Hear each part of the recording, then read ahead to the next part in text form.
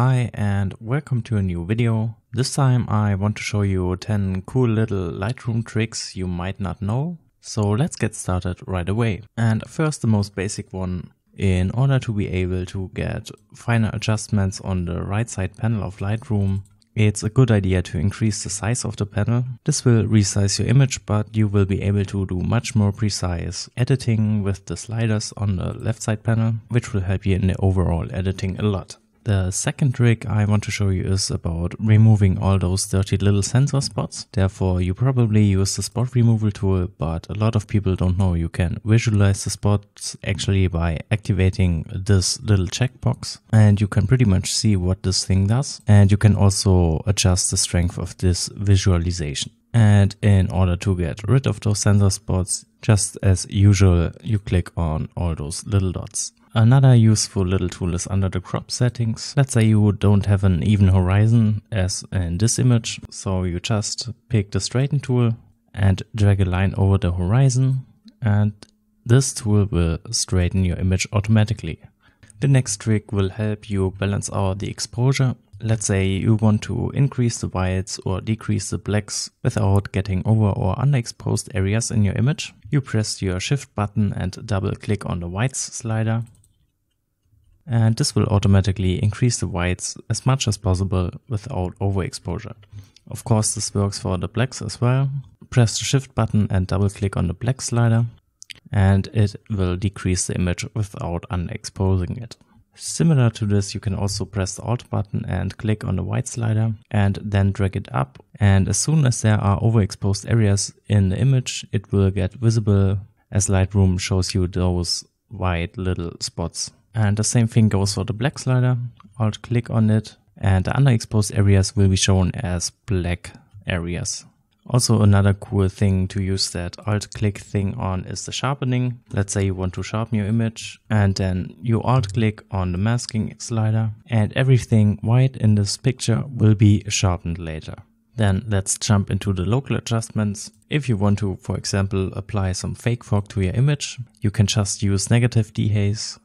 And this will add a nice layer of fog to your image. In this case I have used the radial filter, but you can also do it with the brush tool. Actually, I think you can get more realistic results by using the brush tool, as you can adjust the area in a more flexible way.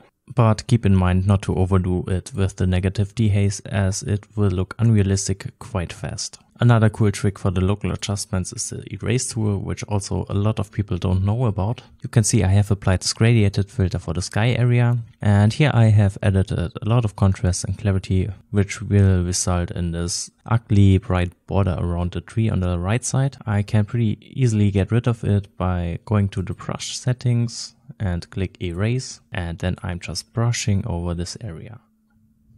This way, of course, this area won't be affected by the gradiated filter I have just applied.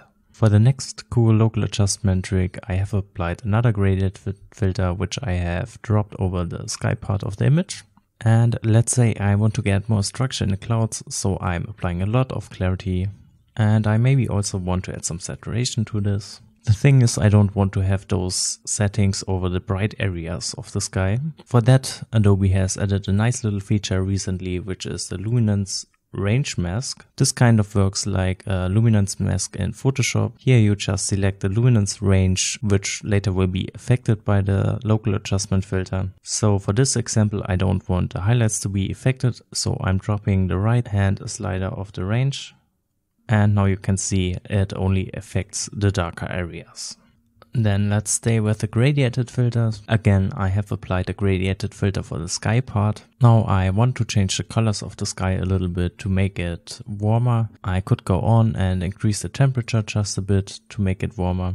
Or I could also add a specific color, but sadly the setting for this is quite hidden. In fact, it's that little box all the way to the bottom of the gradiated filter settings. So I just click on that, and to warm up this sky area, I can add a specific warm color to this image.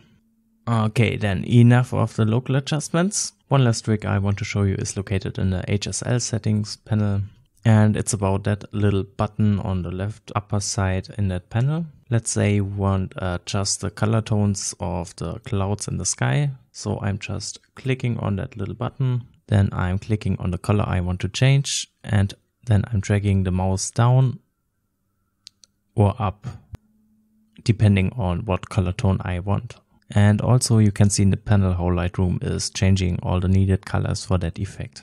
You can not only do that with the hue, but also with the saturation. So again, I'm picking that little button, go to the color I want to increase the saturation for, and just drag it up. And lastly, of course, it also works with the luminance. So let's say I want to decrease the blue color luminance. I'm going to the blue in the sky, click on it and drag the mouse down. And it will automatically decrease the blue luminance. Alright, and those were the 10 Lightroom tricks I wanted to show you. I hope there was some new information for you in this video, and if you'd like to see more content like this, then please feel free to subscribe to my channel. And thank you very much for watching this video.